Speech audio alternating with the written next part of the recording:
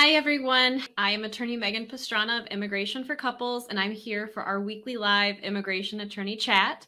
There are a lot of individuals who are being scheduled for their interviews, for their consular interviews at U.S. embassies and consulates in other countries. We've been seeing an uptick in interviews being scheduled, and so a lot of individuals are asking about the police clearance certificate requirements.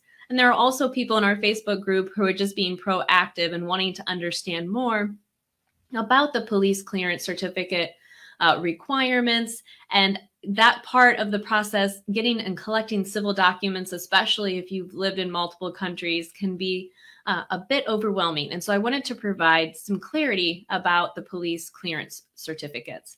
So the first thing I wanted to talk with you about with regards to police clearance certificates is their validity period. So the National Visa Center, this comes straight from the National Visa Center website, the police clearance certificates are valid basically for 2 years. And so there are a lot of countries that they will issue police clearance certificates. The United Arab Emirates is one that comes to mind, where they will issue a police clearance certificate and it's only valid for 3 months. There are other countries that'll say it's only valid for a month or 6 months. And so that can become confusing because that is that particular country's police clearance requirements or validity period rather. But for all intensive purposes, the United States and for your immigration process, the National Visa Center does say that police clearance certificates are valid for 2 years. Now, it is important to pay attention to those interview requirements because they can change and they can sometimes vary by consulate. Because if you happen to be living in a certain country, they might have a reduced period of time that police clearance is valid. But in general, the National Visa Center says they're valid for 2 years, and they are. And then the last thing that I wanted to clarify on police clearance certificates is I've noticed that there are a lot of individuals who are applying for adjustment of status, that is a process where you complete the process here in the United States to receive your green card. You complete the entire process here. And I've had some individuals on the YouTube channel and on our Facebook group asking about police clearance certificates for adjustment of status. And I think they might be getting confused with consular processing, which is the process that happens at a U.S. embassy or consulate abroad. But in general, for the adjustment of status process, you aren't having to obtain police clearance certificates from other countries.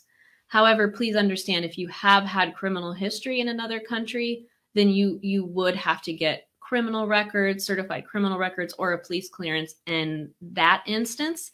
But in general, for the adjustment of status, those police clearance certificates aren't required in the same way that they are for the consular process or for fiancé visa cases. So I hope that helps give you some clarity on police clearance certificates. Again, I know we had a lot of questions in the Facebook group, and that kind of covered the main questions that everyone had with police clearance certificates.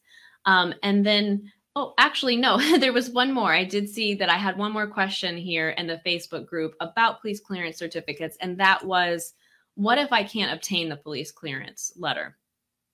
Yeah, the individual was asking, I've been trying to obtain it from this particular country, and it only says that I can obtain it in person, but I live very far away, and there isn't a way for me to actually go in person. So again, I'll use the United Arab Emirates as an example. Their police clearance certificates can only be obtained in person. And there's quite a few countries like that where you have to be in person to obtain the police clearance. So depending on the circumstances and depending on the country where you need to obtain the police clearance, a lot of times U.S. embassies and consulates will say that they will allow that requirement to be waived if it's too difficult. You know, if there is in some countries, you know, if there is civil strife or you're unable to go there safely. Or if it's just impossible for you to make it, sometimes you can ask for a waiver. There are some countries where the embassy or the National Visa Center will actually say, you know, if this, we encourage, rather, it'll say, you know, we encourage consular officers to waive this police clearance requirement because of certain extenuating circumstances. That doesn't mean that you can get every single clearance letter waived. A lot of police clearance letters can actually be obtained online. The United Kingdom, there's quite a few countries that allow for you to be able to actually get that police clearance letter online. And then there's also ways that you could, if you have a family member there, or if you can hire an attorney there in that country to be able to obtain it for you. It's always better to get the police clearance letter.